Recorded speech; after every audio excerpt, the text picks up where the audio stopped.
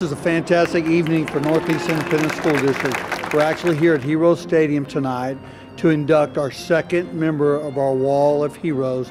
The best thing to know, there's 1,000 other people that have been through this district that deserve it just as much as I do.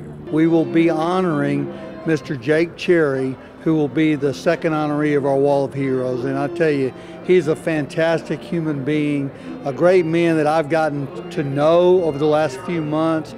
And I'm really excited for he and his family, as well as the Northeast Independent School District. Jake and I went to school together from the 7th grade and graduated together in 1957. He's just a good man. He's just outgoing. Everybody knew him. He lettered 4 years. He was captain 2 years of the football team, but that didn't go to his head. Well, for the Wall of Heroes, when we built Heroes Stadium, going on 10 years ago, the idea behind naming the stadium was that we would honor many heroes in the past of Northeast Independent School District. So the reason why we're here tonight again is because Jake Cherry will be the second hero inducted into our Wall of Heroes here at Heroes Stadium. It's important that we honor the past. It's important that we go back and we thank people who helped build the foundation for what Northeast ISD is all about.